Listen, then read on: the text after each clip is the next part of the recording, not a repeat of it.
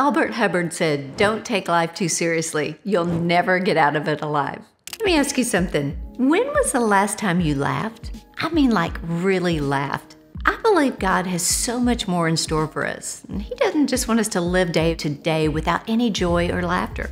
The scripture says in John 10:10 that He wants us to live life to the full, in abundance, overflowing. I think it's time that we lighten up and we start to laugh again. Several years ago when my kids were little, I'll never forget the day we had 4 toilets overflow in our house, y'all, at the same time. The toilet demon had officially entered our house. My kids were small, they were getting ready to go to church, and all Hades broke loose. Water was everywhere.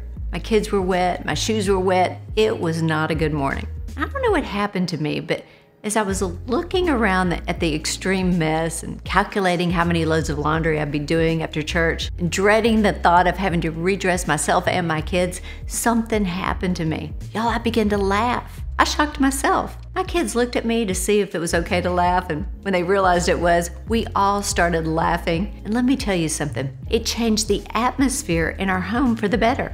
In all reality, we could have allowed a bad moment to ruin our whole day. We had to shift our perspective. Were toilets overflowing really the end of the world? It might have seemed so to me, but it really wasn't. When we decided to laugh instead of crying and complaining, everything shifted for the better. Do you know that laughing 100 times has the same effect on the body as being on a stationary bike for 15 minutes?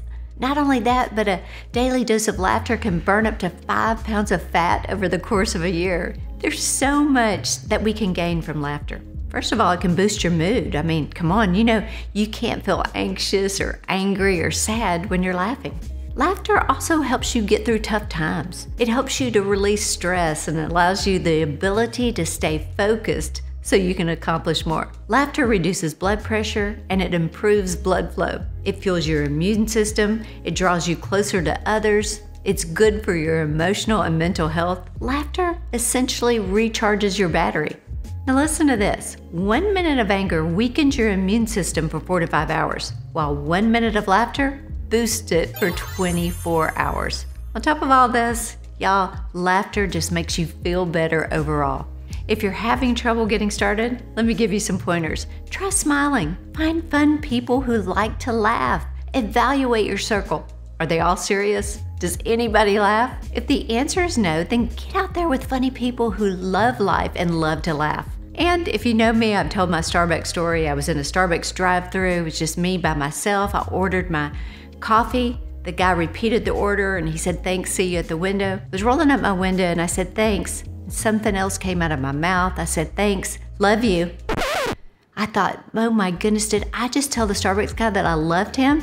I wanted to get out of that line. I was stuck. There was cars before me, cars behind me. I was stuck in that line. When I got to the window, I thought, man, I wish my girls were with me. There was this good-looking younger guy with pearly white teeth, a smile as big as Texas. He leaned over the drive-through window, and the first thing he said to me was, "So you love me, do you?" I was so embarrassed. Finally, I told him that I loved everybody in the whole wide world. I took my coffee, and I've never been back to that Starbucks. There's a saying that goes, "Blessed are those who can laugh at themselves, for they will not cease to be amused." Amen to that one. Listen, the bottom line is this. Don't go a day without laughing. No matter how hard life is right now, find a way to bring some joy into your life. The scripture tells us that a merry heart does good like a medicine, but a broken spirit dries the bones. It's hard to be depressed when you're laughing. Bring laughter into your home. Watch a funny movie or a funny television show.